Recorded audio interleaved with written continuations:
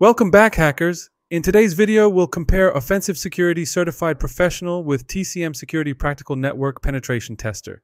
We will outline difficulty level, exam structure, career opportunities, salaries, and recognition of each certification, thus helping you determine which one is the right start. Let's get started. Okay, let's start first with the difficulty level. The OSCP is widely regarded as one of the most challenging penetration testing certifications.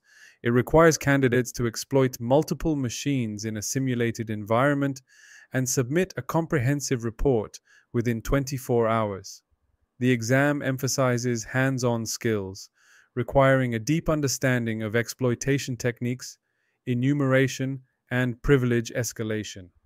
While the course materials are comprehensive, the certification demands rigorous preparation and often self-learning beyond the syllabus. Many candidates report studying for 3 to 6 months, depending on their prior experience. On the other hand, the PNPT certification is tailored for individuals aiming to specialize in network penetration testing for both internal and external departments. It emphasizes industry standards and imparts advanced knowledge in web application security and open source intelligence. PNPT is considered less technically intensive than OSCP, focusing more on a complete penetration testing workflow, including reconnaissance, post-exploitation, and effective communication of findings. Preparation for the PNPT typically takes 2 to 4 months for individuals with some networking and penetration testing experience. So by now, it's safe to say that OSCP is generally considered more technically demanding than PNPT. However, PNPT places a stronger emphasis on practical application and real-world attack scenarios. Now let's talk about the exam structure of OSCP. OSCP's exam is 24 hours, followed by 24 hours to submit the report, so the total is 48 hours. The exam involves compromising a set number of machines in a controlled environment. Points are allocated based on the difficulty of the machines and the tasks completed. You need 70 out of 100 points to pass the exam. The exam heavily emphasizes on technical skills, including manual exploitation and privilege escalation. On the other hand, the PNPT exam is 5 days followed by 2 days to submit the report, which makes the total exam period 7 days. The exam requires candidates to simulate an end-to-end penetration test, including reconnaissance, exploitation, lateral movement, and presenting results. Remember that the passing criteria of PNPT exam is less strict than OSCP. The passing criteria is 35.44%. The PNPT exam combines technical penetration testing skills with business-oriented tasks, such as writing a professional report for a simulated client.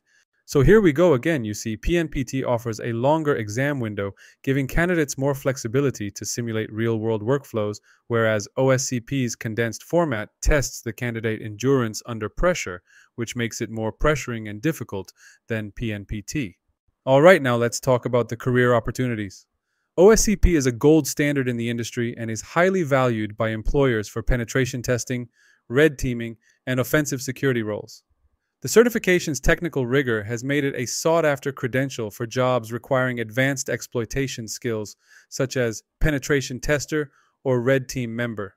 On the other hand, PNPT is gaining traction due to its emphasis on practical, real-world skills, appealing to organizations looking for consultants with client-oriented expertise. While not as universally recognized as OSCP, PNPT is respected for validating comprehensive penetration testing workflows. You may see some job openings hiring a penetration tester or security consultant and requiring the candidate to possess PNPT. So again, we are back to comparing. It's safe to say that OSCP has wider and broader recognition, but PNPT's focus on practical skills may position it as a competitive alternative, especially in consulting environments where deep technical expertise may not be required. Now to the good part, according to ZipRecruiter, holders of OSCP salary can expect an average of $90,000 to $130,000 annually, depending on location, experience, and additional certifications. OSCP often leads to higher paying roles, especially in red teaming and advanced penetration testing. PNPT certifications demonstrate a strong foundation, especially for roles requiring client-facing skills, which can positively influence salary growth. PNPT holders can expect a salary ranging from $80,000 to $120,000 annually, according to Indeed.com.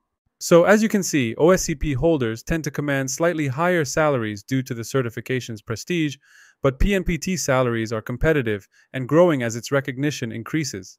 So, finally, you may be wondering which one of these certifications should you pursue?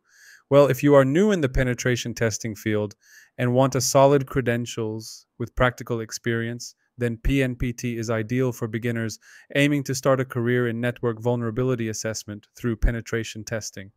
However, if you have prior experience or another certification such as Pentest Plus, then you can pursue OSCP to establish yourself as a technical expert in penetration testing and offensive security. Its recognition and prestige make it ideal for those aiming for advanced roles.